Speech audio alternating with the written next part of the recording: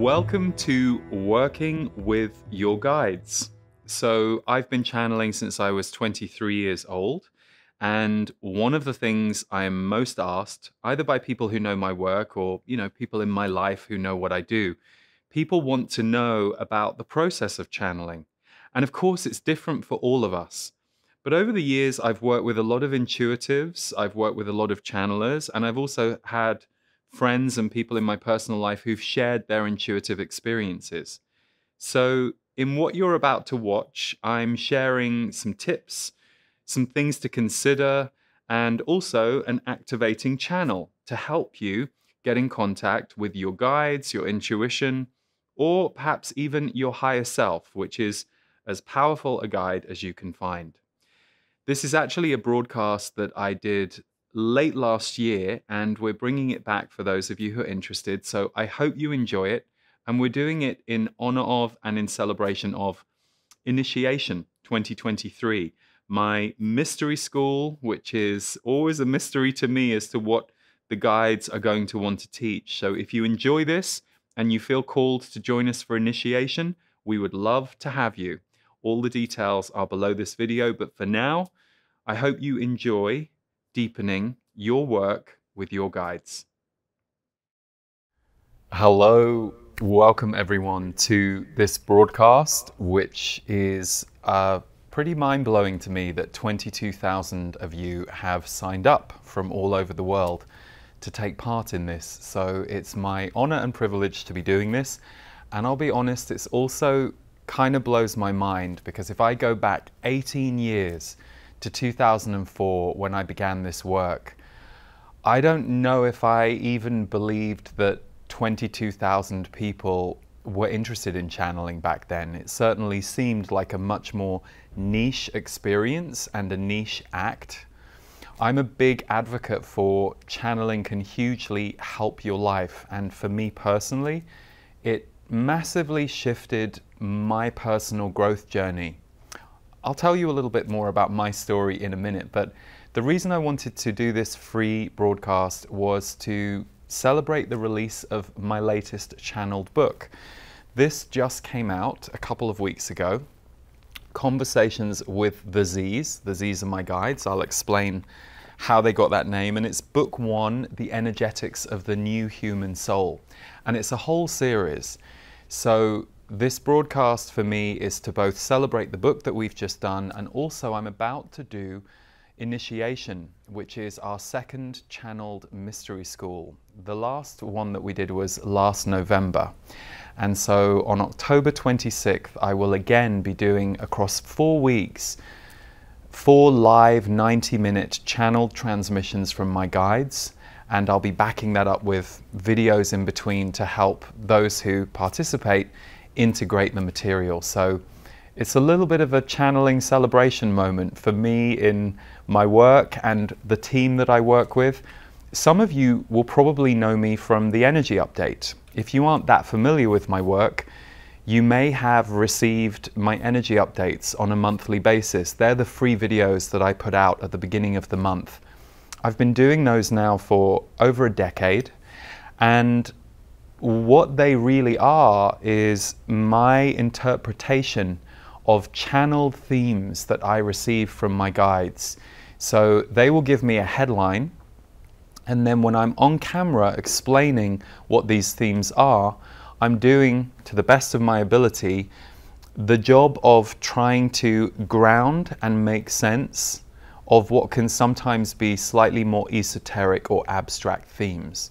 So if you've only experienced my energy updates before, which I know many of you will have, that comes through my channeling. Perhaps you're here because of something else I do, the music. Funnily enough, they say that they got me through music a year before they got me with their voice. They made contact with me through sending music my way. And then of course there's the Impact the World podcast, where I speak to creatives, healers, entrepreneurs who are bringing their work to the world. And that's all about the journey that we go through. I will say that channeling has been one of the greatest change journeys of my life. I'm not going to lie to you. One of the biggest gifts it gave me as someone who was very much trained to be a people pleaser. And in my family imprint, there was a lot of worry about what the neighbors think. You can imagine how channeling really helped my ego take a very healthy battering when it came to trying to keep myself protected from other people thinking weird stuff about me. So being a public channeler has been a huge part of my life growth and my journey. But before we dive in today, I wanted to illustrate to you how I use it in my personal life. It's something that, you know, I'm not very often asked to speak about. And so I thought the best way I could do that for you is to share with you the few sentences that I channeled for myself this morning. I will go through periods of my life where I might not channel for myself for a few weeks at a time. And then at other periods of my life, I might sit down and write a message to myself twice a week. Just depends what's going on. But I want to read you what they gave me, my guides, a few hours ago. And by the way, I always write down my channeled messages. It doesn't mean that during the day I can't tune in on them and have a quick dialogue. I do that regularly. But the reason I like to write them down is because then I can go back and look at what was said. And I have it there. But they've also said that the power of writing down your messages from your guides, your messages from your higher self, your messages from your soul, is that we're actualizing through our body spirit information, spirit messages, and we're making them real. So whether you're writing with a pen on paper or whether you're typing, it's a way of bringing it down through the body and making it three-dimensional, this information. But also the second part of it is that you then look back at it and it changes you. It gives you an opportunity to be a listener and also reflect on the message that came through. However, when I'm in my visionary mind or I'm just tuning in with them on something, let's say something odd happens in the afternoon or I'm with someone and I'm like, oh, it's a bit odd. I'm just going to go up and I'm going to kind of see what their broader perspective is. They will give me a message that in that moment will be helpful. But if I want to remember it, I'm going to have to write it down.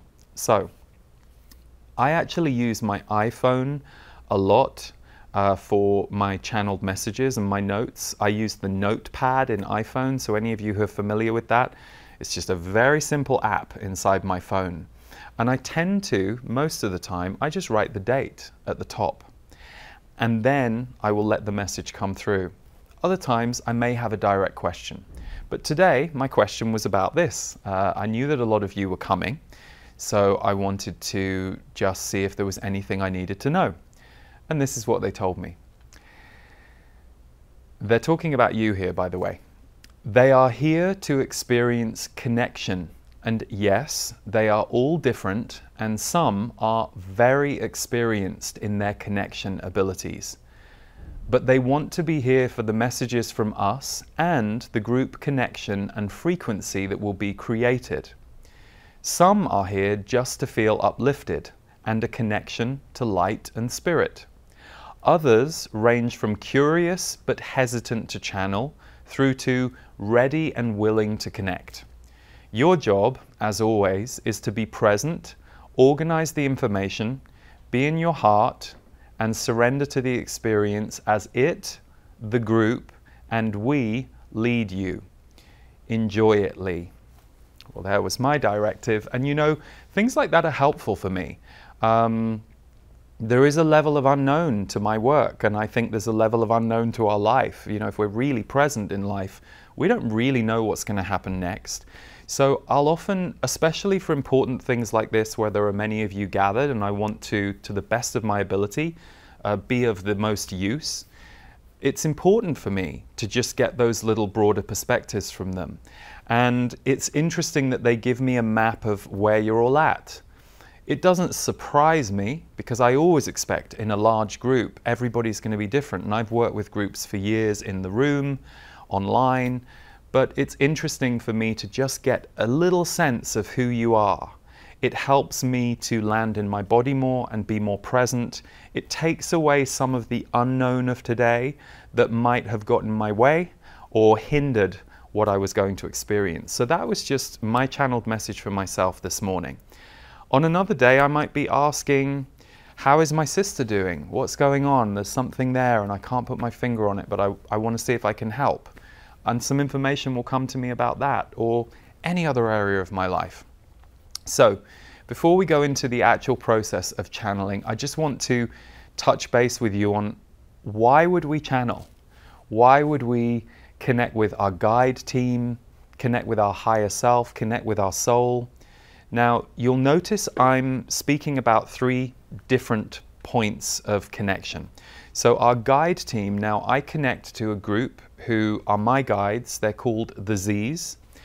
But I also firmly believe that if I hadn't met the Z's, my guides, I would be just as happy channeling the voice of my higher self because they're connected to that. They're part of that. You can also say, I want to connect with the voice of my soul. So we as humans have all been conditioned or programmed to believe certain things, to behave certain ways. And there's a lot of beauty in who we are. And there are extraordinary things that we get to experience because of being human. But as my guides will often say, there are also many limiting beliefs that we have been given, that we have been trained into. They say that we are here to unleash more of our soul self into the world, not just individually, but as a collective. But it starts with us. So especially I think in times where it feels overwhelming what you're going through in life, or the outside world, like it has been lately, feels incredibly intense or challenging. The one thing we can influence and bring change to is this, and to start with this. So for me, the channeled messages that I go to, I do it to reset myself. I do it to bring balance to myself. I do it because I notice that I'm a little off, or I'm a little emotional, or I'm feeling out of balance. I also do it because it's incredibly helpful. So why you might channel, from my perspective, is to expand your life, to expand your understanding, to give yourself a wider view. The one thing that channeling for this past 24 years has done for me is it has really rewired the way I see the world.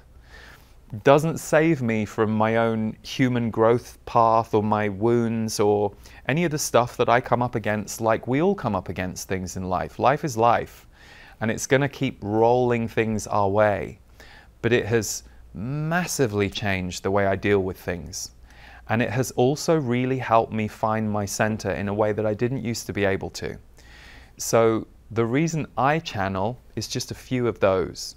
And obviously I've also ended up doing it for work, which even if I stop doing the channeling publicly for work, I will never ever stop doing it in my personal life. That's a primary relationship for me. And it's a private relationship.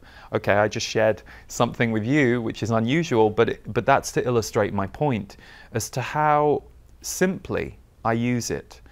I'm not always asking massive questions about the universe.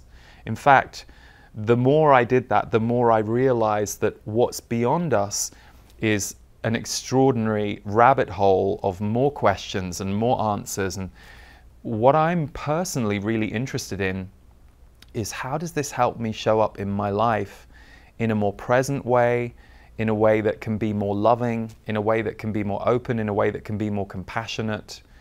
And how does it help me deal with things that I'm going through, or help people in my life deal with things that I'm going through? Now that's my why. Your why might be completely different to that. You might not be interested in any of that, but you might say, well, I want to talk to my guides or my soul or my higher self because I want to kind of understand this universe a bit more. We're all very different, and I've met many channelers over the years, and we're all very different people. We channel in a very different way. We have different connections. But if I was starting today and I didn't have contact with my guides, and perhaps I look at some other people out there and I go, oh, well, Wendy Kennedy's channeling the Pleiadians, and I don't know how to talk to the Pleiadians, and Esther Hicks is channeling Abraham, and I don't know. I wouldn't even worry about that, and I certainly wouldn't worry about trying to imitate someone else. I would simply recognize something I believe as a fundamental truth. We are spirit. We're born of spirit. We are spirit right now. It's just that the way that many of us were trained as human beings, we were asked to forget. We were asked to shut down from it. We were asked not to see it. In some cases, we had sometimes oppressive religion. And I don't want to say all religion is oppressive, because I have friends who love their religion and they use it to enhance their life and their faith. But there are some religions that we know, and we know they're out there, have oppressed our connection to spirit. They've said how we can connect to God or spirit and when. And it's just not my belief that someone else should be controlling our connection to spirit in that way or giving us the rules. If you look at our planet and you look at nature and you look at the animal kingdom and you look at us as humans, it's pretty extraordinary. Sure, it's not all good, and certainly there are shadows and things that we can look at and talk about and get worried about, but the spirit of life is extraordinary. And if you've ever been with a dead body, you will know how extraordinary that revelation is. When the dead body is no longer animated by the soul or the spirit, they almost look like a different person. It's very odd when you've had that experience of seeing the life force leave somebody. Sure, the body might be the body that your friend or loved one or the person that you're looking at, you recognize that body, but it doesn't even look the same, because the soul is no longer in there. So the life force right now that's moving through me, that's coming to you through my microphone, through the camera, through the energy that's moving through me, and the life force in you right now that's tuning in on this, that's listening to this, perhaps that's distracted, perhaps there's something going on in another room in your house and you're kind of half listening to me and half tracking that. It's extraordinary that you have the choice to focus like that, where you want, and that your senses and your mind and your heart are pulling you in all these directions. So, enough about how extraordinary spirit is and us as spiritual beings is. Why to channel and why in these times? I think that's a really obvious question. I think more and more people are feeling uncertain and unstable in the world that we live in as we know it. And so the potential opportunity here, and especially because consciousness is rising on the planet, it's something the Z's talk about all the time. These are really good times to have a connection, a faith, a practice, and maybe there are 9 things that you use. I've always said, use channeling as part of a balanced diet. Do not make channeling your master. Do not make channeling the only thing you do. It's best when used as part of a balanced diet. And I'm going to give you a PDF, those of you that are on this broadcast. I'm going to walk you through a checklist before this is all over, and I'll go through a few of those things. And I'm also going to channel the Z's at the end. But for now, I'm going to move to give you a very quick story about what happened to me with channeling. Some of you who've been with me for many years, you know this story, but I'll keep it brief. So I was somebody who, like many of us who are sensitive or who have a developed intuition that we haven't yet understood, I had turned that into some quite destructive behaviors in my teenage years. For me, it was overeating, and it was, I was taken to Weight Watchers age 10. And then I was in and out of diet clinics all through my teens. I was secretly eating sugar. My mother couldn't quite understand why these diets weren't working, because I would go away and privately binge. And of course, there are different ways any of us try and cope. That was mine in my teenage years. And of course, it didn't work. It gave me temporary relief in the moment. But then, of course, it's accompanied by guilt and weight gain and all kinds of issues. So I went through all of this, and it meant that by the time I got to my late teens, when I had also identified, oh, I'm not heterosexual, and that's going to be a problem in this world. I was like a perfect storm for healing. I was ready, and I remember it was a year when I was 17, and I really went through one of the darkest periods of my life, one of the two darkest periods, and I didn't know if I wanted to carry on living. I really seriously considered ending my life, and I don't think I would have gone through with it, but I was really in that place where my back was against the wall and I couldn't find my way out. Now, those are just my details. That's what happened to me. That feels a very long time ago to me now, I'm grateful to say. But for many of us, it's often a healing crisis or a dark night of the soul that propels us into healing. And that's what I did. I found metaphysics. I loved tarot readers. I would go for tarot readings and something would feel real to me about it. It was an energy in the room that I'd never felt before.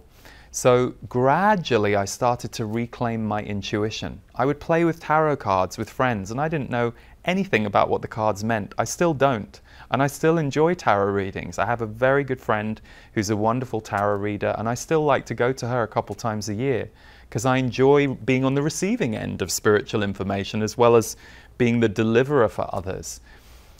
But I had this intuition that was coming online. And I was beginning to find the right people, the right classes, the right books that could help me explore it. So flash forward 6 years. I've gone through all kinds of personal growth. I've gone to shamanic workshops. I've read loads of books. I've done all this stuff. I'd heard about channeling, but I was, a little skeptical. It wasn't that I was skeptical that people could do it. It just wasn't my favorite. I much preferred a tarot reader or someone who was great at leading personal growth seminars. That was my jam. The channeling thing felt a bit weird to me, if I'm honest. I was taken to see a channeler, and I remember he kept his eyes closed the whole time and put on a slightly funny voice. And when I left, I remember saying to my friend who had very sweetly taken me, I said, well, it was really good information, but why did he have to close his eyes and put on a weird voice? And why couldn't he have just said that to me? I didn't understand. Some part of me clearly thought he was performing a trick. So I have a lot of patience now when people think that of me. I'm like, I get it, I understand, it's okay. I'm not going to necessarily go for dinner with them, particularly if they're combative, but I get it, So I'm minding my own business about a year after seeing that channeler, and I'm going to my job in fundraising at the time. I was fundraising for Greenpeace, and I was really trying to get my music career going and get into the music industry. Sifting through all these problems in my head that I had that morning, and at the age of 23, there's a lot going on. As we all know, we've all been there, and it's a very tricky, delicate transition from the teenage years into early adulthood. So I had lots of judgments and doubt thoughts and negative thoughts. Toward myself, I could be much lighter and brighter towards others, but towards myself, I still had this highly critical, very hard view of myself and a lot of self-blame around what was going wrong in my life. And I had some unhealthy relationships going on at the time too. So anyway, a bit of a perfect storm, but lo and behold, that morning on the London Underground, the subway train, I'm having this thought about this relationship I was in at the time and why he was wrong and I was right. And they basically said, yeah, that's a very interesting thought, but you're wrong. This voice from up here.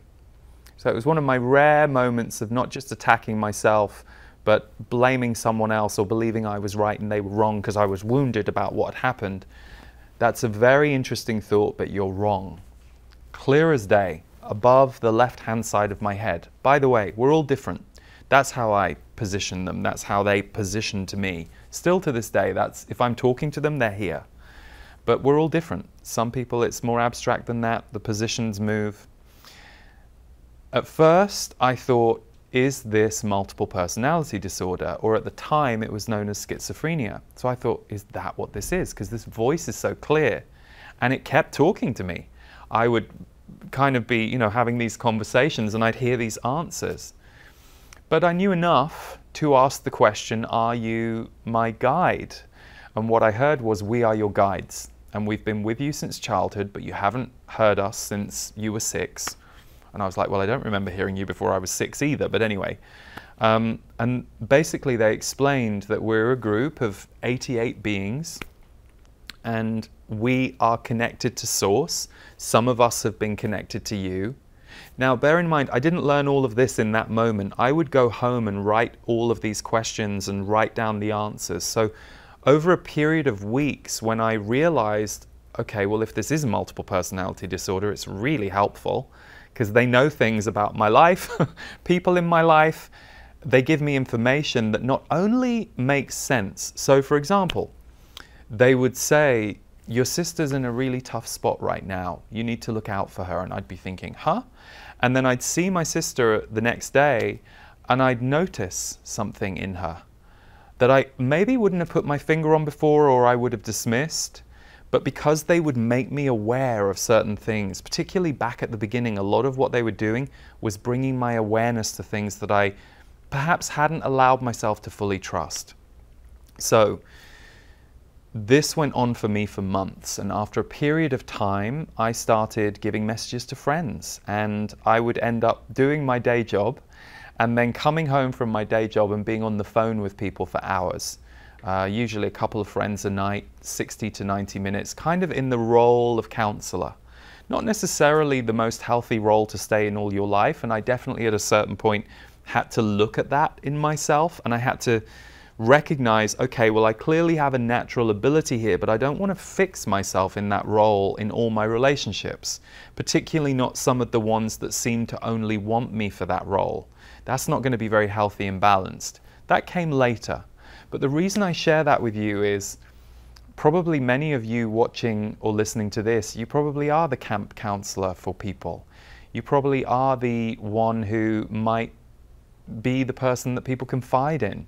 Perhaps you know more secrets of your family and friends than you perhaps even want to. And of course, the way you change that role that you're in, or recreate that role so that it's less overwhelming for you or burdensome for you, is up to you. But there's a truth in that role that you're holding. They feel with you there is a space that they can connect into or lean into. Or you're very good at intuitive messages. Who knows? Because we're all different. I know some intuitives who, they're really good with intuitive information. They're not really wanting to hold space for people. And then on the flip side, there are those healers who are amazing at holding space, but don't necessarily get messages for others. And then there are all other shades in between. So basically, the reason I'm sharing this with many of you is your relationship with your guides can be completely personal and just for you. For me, having a private access to my higher self, to my soul, it brought back a balance that was missing in all my relationships. And sure, it took time, because I was definitely in some enmeshed relationships and some not very healthy dynamics. I was, like we all are, I was working some things through my system by playing it out in the world with other people. But what they kept doing for me, my guides, was bringing me back to who I am, how am I seeing things, and a spiritual connection would always come over me. So I shared with you earlier that they would say things like, oh, look out for your sister right now. Two things would happen for me when they would give me information that felt true. Firstly, my mind would go, oh, I hadn't seen it like that. So my mind would expand, but more importantly, my energy field in my body would expand. So on that first day on the subway, you know, I'm kind of like, sure, I'm right about something, and them telling me what they told me, I felt safe, they felt like home. I didn't feel judged, they weren't trying to shame me, but they were gently just going, no, there's something bigger here. Do you want to see it? And in giving me that invitation, once my mind saw it, my energy field, which if you could represent it physically was probably a bit like this that day, kind of started to go like this. And everything started to open out. And I felt this sense of lightness and relief that I had not felt when I was just in my human stuff. Because at the time I didn't have a connection practice. I didn't have a place or a space I would go to. Some people have it through yoga or some other practice that really works for them, really lights them up. Maybe for you it's dancing, maybe for you it's singing, maybe for you it's being in a group of sports people, all on a team sport. Whatever that is, there are other levels. And for those of you who are here for the direct communication, that's what we're going to look at today. So we're going to focus very much on the writing and the verbal side of channeling. It's not that there aren't wonderful ways to channel. I mean, I've mentioned I channel music, but that isn't what we're here for today. I really want to give you an opportunity to have direct communication with the voice of your higher self, your soul, or your guides. We'll see which one you end up connecting with. Some of you will meet your guides. Some of you already do, and as the Z's said, you're just here because you felt like being in the energy of this. I will tell you one other thing. Crystals. So I was probably a crystal, well, no, I definitely was. Even though I was open to certain things in my early 20s, crystals was something that I just didn't get. You know, I saw all these crystal shops and I saw lots of, you know, my friends who were also hippie, like I was. We were often called hippies by our non-hippie friends. I saw them into crystals and I was like, oh, okay, I don't really get that. The minute I started channeling, I was absolutely drawn to crystals. It didn't make any sense, but it just happened. And they explained to me that they are operating with a crystalline energy field. And so crystals are an incredible earthbound support source that we can connect to, that can help amplify our energy or ground our energy. So again, sharing some personal stuff here. This is my first ever crystal that I bought. And I bought this about 3 or 4 months after I began channeling. It's a labradorite. And I got this in Ravenna in Italy when I was visiting a sweet friend who lived there.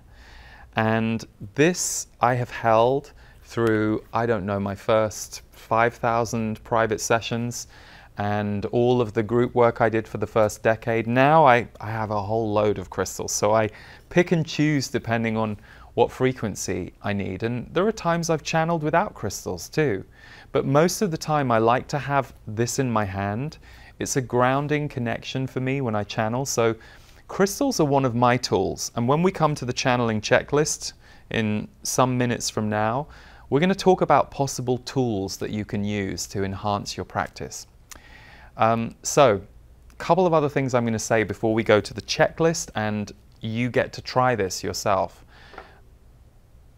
Is it journaling or channeling, and does it matter? Is it journaling or channeling, and does it matter?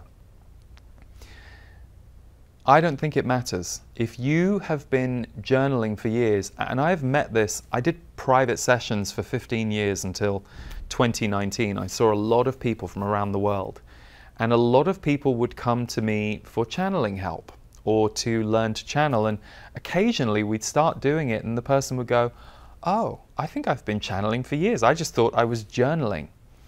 Well, it doesn't really matter whether you see it as journaling or channeling, or I recently, just in the last 3 years, I heard about morning pages through Julia Cameron and The Artist's Way, which of course has been out there for a long time, but it wasn't something that came onto my radar until a few years ago. And I think that act of going through the morning pages where you let words fall onto the page in the morning, it slanted a little more towards creativity.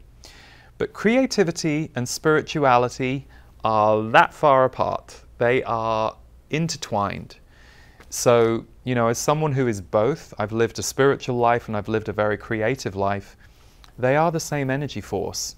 So you may have been already channeling, but one thing that I would like to clarify to you, the biggest objection I've ever heard about channeling and about people who are beginning to channel, people love to say this to me, especially after they've done it or even before. How do I know I'm not making this up? How do I know I'm not making this up? And my answer is the same every time.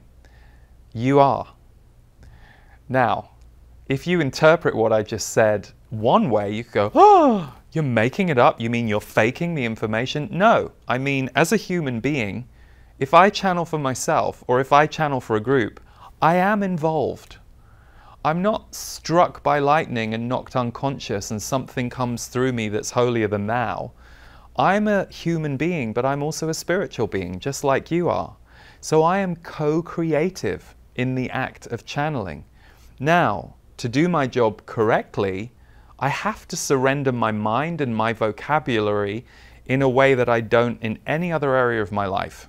That's not true. Maybe when I'm exercising, being vigorous or creative, there's a certain release that you have to do over that hold. But I'm certainly not going to get any of my admin or organization done when I'm channeling. My channeling might give me a good map for that, but that's a very different part of the brain. But my point is, you are making it up because you're making it happen.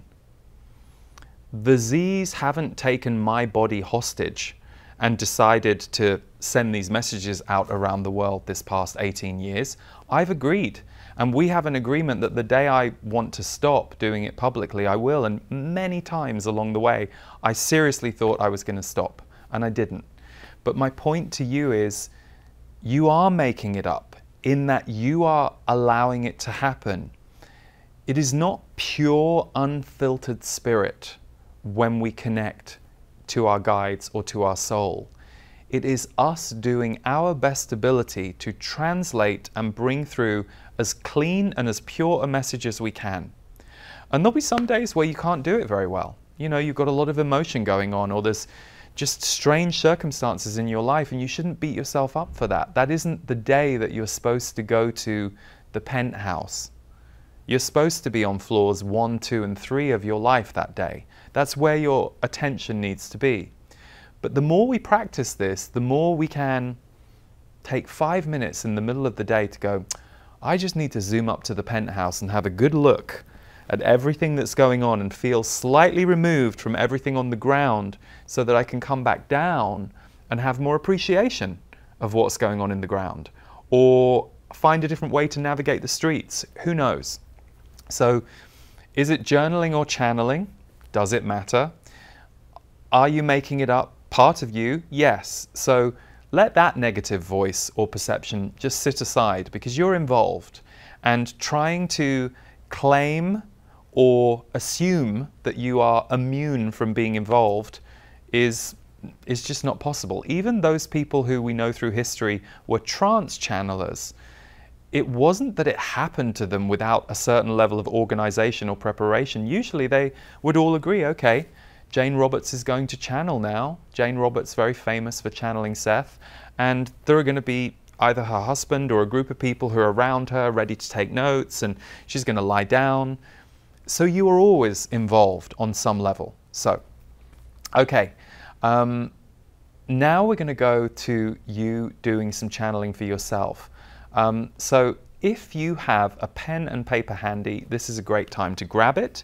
Or you may just want to pull up, if you're watching on computer, pull up a document and you can type. Or if, like me, you can use your iPhone and you can just do a few notes in there. So here's a great question to ask if you don't have a question. Like I said, at this point, I often just put the date, because for me, it's a message for that day. And then if I want to go, hang on a second, what did they say 3 weeks ago about what was going to happen on my trip to England? I want to go back and, oh wow, and then I read it on the trip to England and I'm like, wow, they forecast this. I did not see that, and it didn't quite make sense at the time, but now I'm in England on the trip. I can see how that message helped prepare me for what's happening now. So I just put the date, but for you, especially at the beginning, my favorite line to give people is, what does my soul want to tell me today? What does my soul want to tell me today? And the reason I use the word soul is then you don't start worrying about whether or not you're actually connecting with your guides or some other beings. You're basically just asking to go a little above and outside your body and your normal point of focus. You're asking for something bigger to come in. And by all means, change that sentence. You know, we're in charge of what we need. So you may have a different sentence. It might be, what does my higher self want to tell me today? What do my guides want to tell me today? What do I most need to know? Whatever works for you, but if in doubt, what does my soul want to tell me today? So write that at the top of your paper or the top of your document, and we're just going to take about 2 minutes in silence for you to write for yourself. So what does my soul want to tell me today?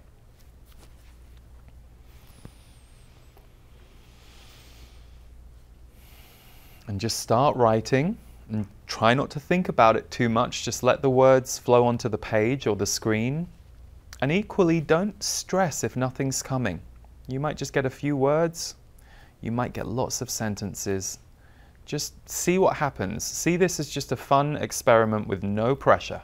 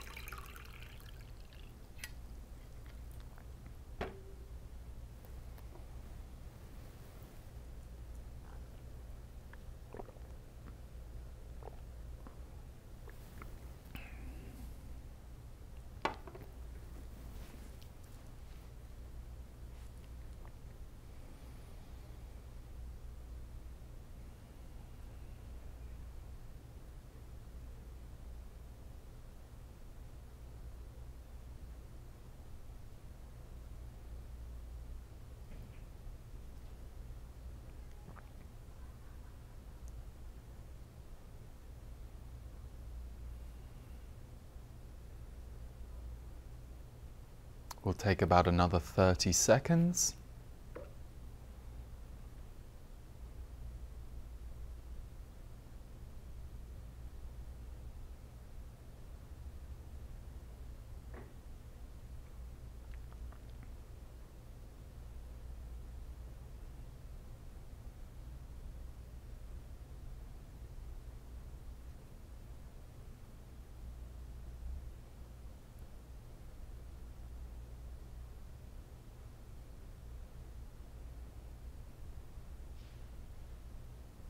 Okay, so if you had chance to reflect on what you wrote, I'm curious how it made you feel. And if not, you can just take a minute now to read what you wrote and take it in.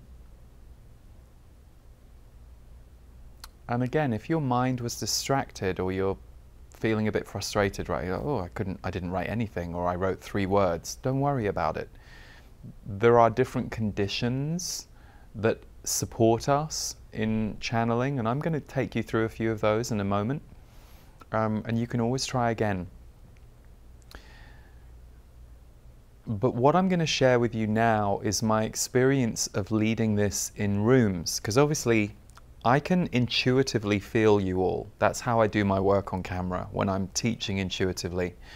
But I can't see you, and I can't hear from you right now. But when I've done this in rooms of people, a couple of things have happened. When I announce that this is what we're going to do, you know, and this is true of the smaller rooms that I used to do this in with 30 to 50 people, and then 300, 500 people, there's like a horror that goes through some people's minds. Because many of them maybe thought they were there just for me to do the channeling, or whatever it is. You see some people go, oh, I didn't know I was going to have to channel, uh-oh. And it's interesting because they're often the people who have some of the most powerful experiences. I have never yet been in a room, I'm just trying to think if there was ever a time. I think once one woman that was in a room said she couldn't write anything, but she actually felt very peaceful, and so she just interpreted that as enough. But I've never known people not be able to do this in a way that surprises them, because I think many people think they won't be able to. And I'm a firm believer in all of us can. We just need to be able to set our intention to do it, put some energy around doing it, create an environment both outside and inside our own mind that will allow it to happen. So one of the things that I have most noticed with people who are channeling at the beginning is they're quite overwhelmed or emotional with what comes through. And the Z's explained this many years ago in a way that helped me understand what was going on. I had one client, brilliant businesswoman, and really fun, super smart person. She came to me for help with her business, but also some of her personal relationships. And one thing that was coming up for her was she was a little defended in her emotional relationships. It was a pattern that kept repeating, and it was something she really wanted to crack. And it was something that stemmed from childhood for her. So when she decided she wanted to channel as part of our work together, I remember setting her the homework that she should channel for herself every other day, at least every other day. And in the same way I just said to you, 5 minutes, sit down, what does my soul want to tell me today? Start writing. When she came back after the first week, I said, well, how did it go? And she went, oh, it was okay. I mean, it wasn't very useful. And I went, okay. So did you manage to do it? And she went, yeah. She said, I did it 4 days actually in the week, and I was able to write stuff. It was, you know, anything from a few lines to a paragraph or sometimes more. And I went, okay. And I said, well, why wasn't it useful? And she went, because they just like told me how nice I was and how much love was in me, and you know how, you know, it just wasn't very practical. And I went, okay. And I said to her, I said, how often do you speak to yourself in your own mind in such a loving way? And she went, huh, well, I don't.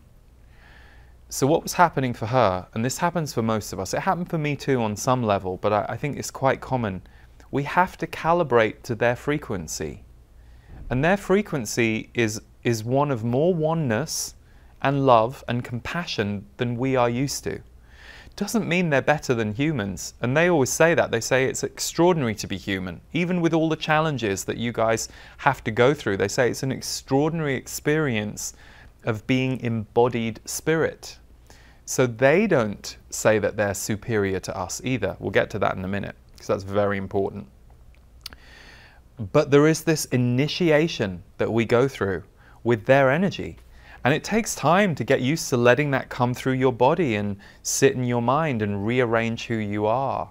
It opens your heart. It can be emotion inducing. That's why many people cry when they first write these messages and then they read them back. It bursts something open in us. And the repetition of it over time will just compound. It will make us more used to that frequency. Doesn't mean we won't lose it from time to time, or some days feel like you're regressing, but overall what they're actually doing is reminding you of the signature of oneness, connectedness, compassion, that is the truth for them in their realm. And we as humans left that realm and individuated. And we need to individuate to be able to create a consciousness shift here on the planet, and also to have the experience we're here to have. That can't be bypassed, and nor should it. Even if you are someone who is here to work for the planet or for change, and that's your mission, nobody is here without a personal mission too. That's something they've explained to me. So my lovely client, when she understood this, she suddenly relaxed into it, and I saw incredible changes in her, not because of me, but because of what she was doing over the weeks. She was spending the time writing these messages, and she started to soften and open. And a couple years later I heard from her, and she was in a good relationship, and she just had been able to, I would say, open up some of the defenses around her heart, which we all have at different times for different reasons. So it was wonderful. Now, one thing to really walk you through, I have a little channeling checklist, and it's only 4 points because I didn't, I knew that we had about an hour or just over today. I didn't want to overwhelm you, but a couple of things that I have witnessed that I think are very important, having spent 18 years working in this field and, more than that, channeling myself. This is really important, and I've seen many, many people fall at the first, second, or third hurdle with channeling because of this. So, and this is going to be on a PDF for you, by the way. If you're watching the broadcast live, we'll get that to you afterwards, and if you're watching it in the future, we'll make sure there's a link for you to download this. So remember, your guides are not in charge of you. They are not in charge of you. They are your guides, not controllers who get to run your life. Be mindful of the temptation to give your power away to your guides or discount your own feelings or senses when acting on their information. Now, this can often stem from a similar pattern of giving power away in relationships and the societal religious imprint of spirit being separate or superior to us. I've seen some really heartbreaking things happen to people, not people that I was working with, because I was always very clear about that boundary, and myself and my guides from the word go, they made that really clear to me. It's why I was able to trust them. They weren't trying to get control over me or manipulate me, and they always said, it's your choice, and I believe that, and I know that in my being. But I've seen other people turn to divination or channeling or tarot cards, or they let it run their life because they're either so unhappy in their existing life or they're so disconnected from what they need in their life to really thrive that they hand it over to spirit, and they start going, well, my guides told me I have to do this. And I would say, well, you look really scared of doing that. So are you going to do, well, they've told me I've got to. And I'd be like, oh, no. That's not how it works. If you're really scared, you don't do it. If you're a little hesitant or you're nervous, sure, push the envelope a little bit and see if you can walk a bit closer to it and see if that feeling changes. But if you are feeling embodied fear about something your guides have told you to do, that's a deal breaker for me. No. If you are willing to have a relationship with your guides and a relationship with yourself, and you recognize it's a two-way street, it's a marriage, sure, there's going to be some compromise sometimes, but it should never be at the expense of your own sovereignty or at the expense of your own ability to process or act on what you're being asked to do. So, I've seen this show up a lot with people who've either got abusive relationships in their life, boundary issues, that there can be boundary issues with our guides too, and it's all open to interpretation. It's interesting how with channeled words, you have to really be good at recognizing how you react as well. We'll come to that in a second when we talk about studying our channeling. So, my next point on the channeling checklist is only act on spiritual guidance when you feel ready and supported in yourself and your life to do so. Sometimes we aren't ready to make a change that is suggested or to see things a certain way that is suggested to us. The power of channeling lies in the way it asks you to widen your perspective and your senses, but it does not replace grounded reality, and nor should it. So those of us with escapist tendencies, and I had to look at that in myself too, because as a child I was trying to escape. Are we trying to escape Earth, or are we trying to return home to spirit while on Earth? There's a difference. We can escape Earth and our body and our life and try and run off into spirit, but spirit will always, always put you back down on Earth. It's why many of us go through very high periods in our life, or ascension or awakening periods, and then all of a sudden you come back down, and sometimes you can think, oh my God, I was so much higher and lighter in that 3 months where I was experiencing this expansion. Yeah, but now you get to put all that into your body and reconfigure it. And it might take a few months, but you'll get there. And what you'll actually be doing is lightening this part of you. So, third, very important, is your channeling helping your life? Is your channeling helping your life? Super important question to ask and to be honest with yourself about. Is it bringing you balance, well-being, helpful information? In my case, and most people I know, yeah. If so, proceed happily. If it isn't, or it feels overwhelming, take a break from it. It can sometimes move a lot of energy in and for us, and there are periods where you will need to integrate the information. I mean, I've had some people I've known over the years, not known well, but like known them on the periphery. I've seen them leave their body for months at a time, and all kinds of chaos is happening in their human life. And they put it down to, well, it's meant to happen because my spirit's telling me that. And there's always going to be a point where human reality will catch up with you. So this is why I'm a big proponent of being the humanity and being spirit at the same time. I like both. I like the bridge between the two, the dance between the two. And last one, and this is an important one, and again, this is very rare. This happens to a very small number of people from what I've seen, but it's important to check. Do your voices, the channeled voices, the guides, the soul, seem negative or unkind? This happens for some, although it is very rare. It can happen when existing mental imbalances are at work. So if you have certain chemistry issues that you already know, it's very important to proceed carefully with channeling or anything like this that is you outreaching. Or if you have a trauma history, you know, if you have had a very traumatic life and that's impacting you, that can sometimes get in the way and interfere with you being able to connect to a higher source, a source that's coming from a place of love and purity. But also, and this is important to check too, it can also be a mirror of repetitive, unhealthy relationship dynamics. So for example, if you're someone who's prone to controlling relationships, is your channeling the liberation of that controlling relationship, or is your channeling mirroring that and, you know, bossing you around, or the way you're interpreting the words is that you have to do what you're supposed to do because of what they told you. So if this happens for you, do not continue with channeling, but do seek help with therapists, healers, and anyone else who is skilled with that kind of occurrence.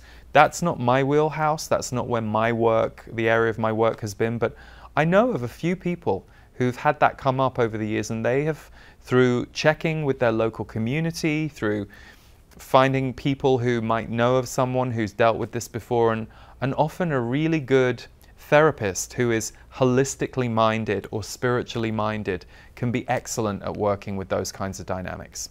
Okay, so before we go to the Z's for a little channeled message, I wanted to give you just a quick template of channeling steps. So if you're preparing yourself for channeling steps, now ITEPS, I-T-E-P-S is what came out of me for this. So we're going to go through each one. Each letter in ITEPS stands for something that you can put in place to support your channeling work. So number one, intention. I for intention. So setting an intention for connection influences your experience. So set an energetic intention before channeling. I mean, honestly, set an energetic intention before anything, because it will enhance your presence and what you're calling in. But an example could be, you sit down to channel and you say, I intend to bring clarity, light, and love to myself through this message, or to this situation, which I'm asking a question about. Or you may simply say, I open to my higher power, I open to the light. Create your own words, create your own formula. What's an intention that feels true to you, that you might use as a repetition each time you're about to channel, so it becomes like a handrail for you, and it starts to create a set of circumstances for you that you rely on that help you get in the zone of surrendering your mental mind to allow these higher messages to come through. You can also create the intention by asking a question. So I gave you one earlier, but I've put on the sheet here, what does my soul or my higher self or my guide team want to tell me today? So that's its own kind of intention. The question you ask, the way you set it up. Number two is T for tools. So we have intention. Now we come to tools. Use tools to help you connect. So crystals is one of the tools that I've told you is one of my things, but it can also be movements. You know, you might do 5 minutes of Qigong or Tai Chi, or you might dance around the house to dispel some of the mental or emotional energy that you feel like you're carrying, to just kind of empty yourself out. You might put on beautiful music. You know, I often, I love Deva Premal and Miten and their music. There are many other artists I will use before I do a channeled event. I will put their music on in the room that I'm in to really start to calibrate the vibration of the room so that it's easier for me to move into that wider vibration for a group.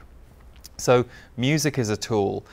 Certain drinks, there was a period for years where I would drink coconut water right before because it has a lot of electrolytes. And water, by the way, is imperative when you're channeling. You need to drink more water than you think you do because it moves a lot of energy. So now we come to the third one, which is E for environment. Create the right environment for you to channel in, and perhaps for several minutes or more before you begin.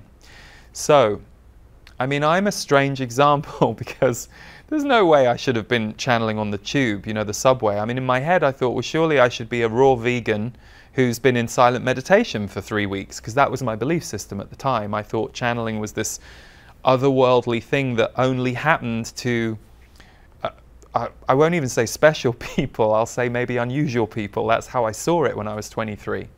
So the environment's really important. And like I said, some of you earlier, you might have been distracted when you were trying to channel. Maybe when the kids are, jumping around in the room next door, it's very hard for you to tune out of them and tune into yourself. So your environment might be a certain park bench that you like to go to where you feel peaceful.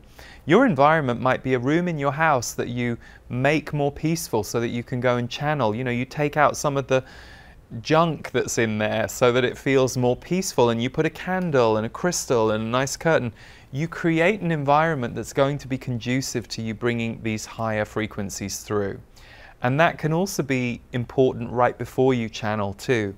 Like I said, I like to set the music, and I like to go internal and be quiet for a little while before I start when doing it for people. But if you're at the beginning of this practice, environment is a really good third tool or step to employ. Number 4 is practice. We get better at anything the more we do it, and commit to your practice. I mean, I know that can be annoying if you have a slightly rebellious aspect like I do. Being told to practice is not necessarily always going to be your favorite thing, but this benefits you. This isn't for anyone else. This isn't for performing's sake. This is for you. So commit to your practice. Repeat the act of channeling at a comfortable pace for you. Perhaps daily, several days a week, or several times a month. Whatever works for you, and we're all different. Some of you might go, I love channeling every day. I sit down every morning and I channel for 10 minutes and I love it. Some others among you might go, I like to do it twice a week because I feel like I live on it for 3 days. And then I reread it and there's more, and I feel like that keeps me going. And then others among you might say, I only like to do it every couple of weeks. And that pace might change as you go. But if you're starting this, do practice, because the more you do it, the more you get used to it. And now I come to the final point, and this is very important and mustn't be separated from practice. S for study. So we had ITEPS, intention, T for tools, E for environment, P for practice, and then S for study. Study your channeling and your reactions to your channeling so you can develop a considered relationship to it. I'll give you the worst kind of example. I'll go back to what I just said. Oh my God, my guide said I need to do this, so I'm going to do this. Okay, you're going to do it. You look a little anxious to me, so I personally wouldn't advise doing anything from that state. But if you're determined, and if that's how you're wired and no one can reason with you, go ahead and do it. But then study the effect. Don't just do channeling like it's an act of doing without engaging with it as an act of observation. So reflect on what you just did. Go, oh, I'm now just going to look back on my channeled messages from the last few weeks, and I'm going to look back on how I interpreted them and what I did, and I'm going to see that a certain level of chaos went on in my life. So am I misinterpreting the messages, or am I not connecting to the right source? Study it so you can problem solve it. This is why writing it down is so important. You get to keep these notes and go back and reflect. So intention, tools, environment, practice, study. Take time to zoom out and look at how healthy or helpful this is. Again, it's going to be very rare that you will use your channeling in a destructive way, but I've many times seen people who have anxiety blame their channeling for the anxious actions that they took because of the way they interpreted their channeling. And actually, that's the perfect moment to go, oh, okay, I probably shouldn't be acting on what my channeling says until I'm sure I'm not doing it from a place of anxiety. I need to work on my anxiety with somebody. I need to find a therapist or a healer or a trauma body therapist. So whatever it is. So studying your channeling is really important. Okay. There's so much more I could say, but I didn't want to overwhelm or make it overly complex today.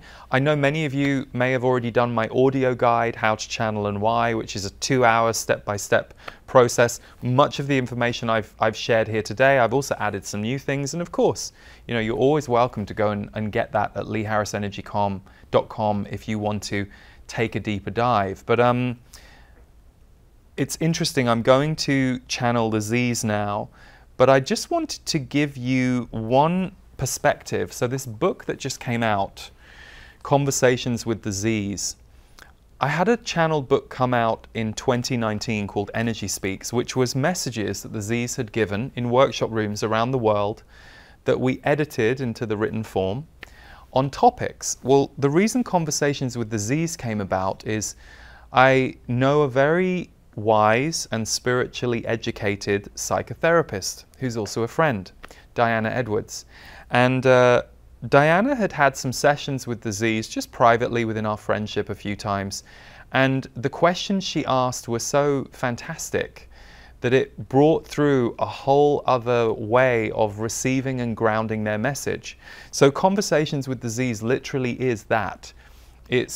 And you can get the audible version as well if you want to hear the actual recordings that took place between the Z's and Diana, and then we turn those into these books. The questions you ask are so important with channeling because they're everything and they influence everything. So keep asking questions. Like if you've got a big deal or a big issue in your life and you ask questions about it on Monday and you come away from it, you go, oh wow, that really helped. And maybe you also go, that really helped, but that second sentence is a bit confusing to me. I'm not sure. Ask another question on another day. Keep asking them more questions. Keep getting more clarity, more clarification. The one thing the Z's have explained to me is that they can only bring through information that we're ready for and that we're available to use. And that's how it works for me. And it's the same when I do my public work. They can only bring things into the energy field of the public work that the group who are receiving the message are somewhat in control of. That's how they've explained it. So never be afraid to keep asking your questions, but understand that with channeling, it does take a bit of time to refine the types of questions you ask. So for example, if you're like, will I win £100,000 ever in my life? That's not the kind of question that they can answer. They'll probably come back with something like, possibly, they'll ask you an under the hood question. They'll ask your ego why that's important to you. And they'll instead say, rather than waiting to win £100,000, is it important for you to manifest this money? How does it serve your mission, your purpose, your way of life? Okay, let's look at that. So they're not there for fortune telling. They're there for evolution. And they're there for the evolution of your consciousness and our consciousness. And with that, I will turn it over to the Z's and we'll see what they have to say. It'll just take me a minute to switch into their gear.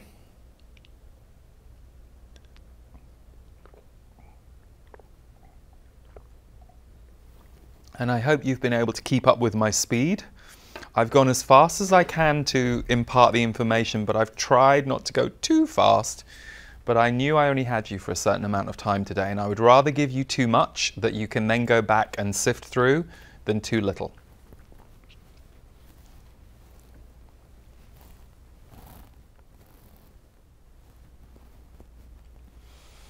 Ha! Good. Wise souls who are becoming more wise by the day. And we do not mean wisdom in the sense of human knowledge or information. No, we mean the wisdom of the spiritual beings that you are.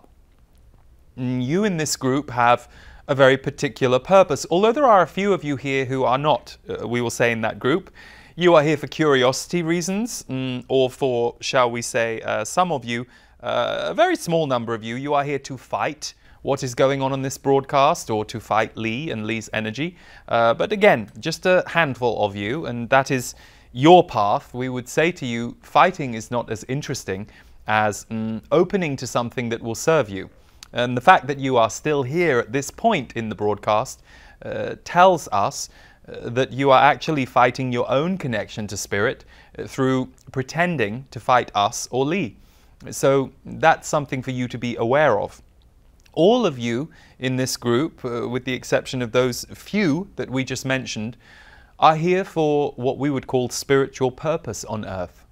You are here to reclaim, remember, and re-embody your spiritual selves. Not just for you, even though many of you are undergoing huge healings of your ancestral line, of your early childhood, by opening to spirit. It is taking layers of density and wounding and moments and times in your life where you have had to compress who you are, put yourself into a tight little bundle so that you don't offend or upset others, or to try and manipulate life so that you can get through it unscathed or safely. Many of you have to suppress yourselves quite wisely for long periods in your life. So don't beat yourself up for recognizing that you have been suppressed. Everyone on earth in human form is either undergoing some level of suppression right now, or has brought themselves through enormous suppression. The suppression is collective. It is not individual. You're focused on you, perhaps. You're worried about why you can't find your voice, or why you won't speak your truth, or perhaps the opposite. You are trying to find a way to speak your truth in a less jagged or attacking way to others, and you are having a spiritual awakening where your defensive outward behavior is beginning to soften and lessen, and you are able to re-enter the chamber of your heart in an all new way, at an all new level. So we have said this many times in our transmissions over the years with Lee. Heart frequency is the currency of the future. Where you are going on this planet, the heart will be everything. Now, some of you may find this laughable because you are so fixated on what you see playing out today in your world in 2022 that heart does not seem that it is there. And yet, of course, that is an illusion, because many of you are distressed about some of the things that you are seeing taking place on the planet. Why? Because they do not come from the heart. They come from the human fear template, or the human template of war, which is not just about, we will say, war that exists on a planetary level, where countries fight each other. It is very individualistic, this energy. So, for example, when you are judging, attacking, criticizing another being, you are in that same energy of war. You are just playing it out on a smaller level. And when you are doing all of that to yourself, you are in the energy of war against yourself. It is not your fault. It is an energy template you were born into, but it is also an energy template that you are ready to let go of. So many of you in this group are here as stewards of the heart and the energy of spirit and consciousness that wants to move into humanity at a deeper level. So some of the most powerful among you in this group You do not have what we would call public roles, or what you might term a leadership role, or a position that affects many, at least so you think. But in fact, you are altering the hearts of those around you on a daily basis simply by being present in yours and holding a broad consciousness. People feel your energy field when they come into your orbit. That is why you like certain people. That is why you are often struck by the one who can hold a broad perspective, the one who can hold a certain level of calm or space when you are around them. You are all intermingling with each other all of the time. Chemistry works because of the way that you fit with each other. So, for example, there is a beautiful chemical reaction and sponsorship between someone on the planet who is a go-getter, is someone who is what some of you might call type A, not in a judgmental way. They are simply the type to constantly be doing things and getting things done. And then they can find a beautiful chemical blend with one who is more present to observe and be still and gently and slowly respond. So you are always finding these chemistry matches with each other. You are often sponsoring growth in each other through holding skills or values for the other person in the chemistry mix. Sometimes you are holding it for the world. And so you don't realize that your only job on this planet, it is not to save the planet. It is not to single-handedly raise consciousness. It is to allow yourself to become the fullest soul-based human that you can become. And that energy will emanate from you into all who meet you, even when you are having your, what we will call, crabbiest or most shut down days. You will be available to shift the energy in a room just because your energy field has practiced space, heart, presence. That is why you connect with your guides. That is why you work with your guides. Not because your guides are better than you, as Lee quite so rightly said, but simply because we are in a realm that is unencumbered by human gravity. So from your perspective, we seem very spacious. Now, from our perspective, you look very spacious.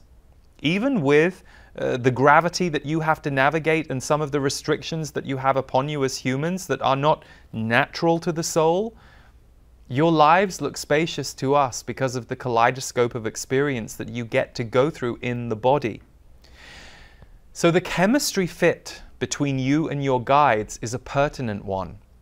It is you reconnecting to the bridge of spirit. It is you reconnecting to a part of you that you know is home, but that ever since you were a few years old on this planet, and for some of you later in years, if spirit was encouraged in your childhood, it is a connection you remember, that you were full of, that you were free within, that was available to you. It was a life force that has a magnetic power. That is what many of you are doing right now with your own connection to spirit. You are learning how to once more become magnetic, and that is a beautiful thing. And connecting with your guides, connecting with your soul, connecting with your higher self, it opens you out. And when you open out, you become more than your smallest self or your smallest belief about yourself. And in that moment, in that act of opening beyond your smallest aspects, they get to heal. They get to gently burn while you expand yourself. They get to gently release. They see that they are no longer the tight outfit that can hold you in place, for you have remembered your spiritual self and your broadest energy field, and you are now transmitting that not only into your life, but to all others who know, experience, come to be in your presence. And let us be clear, this is not your job. You are not doing this for others, and if you find yourself thinking you are, stop it. Do it for yourself first, and you will naturally want to share this energy field. Why? Because your spiritual home is oneness and connection. So you are never miserly. You are never, we will say, withholding when you return to that frequency. That is a human construct, based in scarcity, based in competition. Human constructs, not constructs of the soul. So, as these soul imprints of scarcity leave you, and for some of you, as you learn to surrender this part of you that thinks you need to save the world in order for you to be happy to live in it, we will say, save yourself so that you are happy to live in you. And then, the being that you become will be very attractive to others who resonate at that frequency. This is why so many of you go through such shifts in your friendships and personal relationships when you go through big awakenings or life changes. It is not that there's anything wrong with the people that you leave behind, it's just that your resonance shifts. So, that is enough from us today. We are aware many of you are what Lee would call cooked at this point. So, for energetic reasons, we will bow out. But it has been a pleasure and an honor to get to speak to and with you today. And we wish you all great love and peace in this journey that you are on to bring more love, peace, wholeness, and consciousness to this beautiful planet of yours. Good, in peace and in love to all.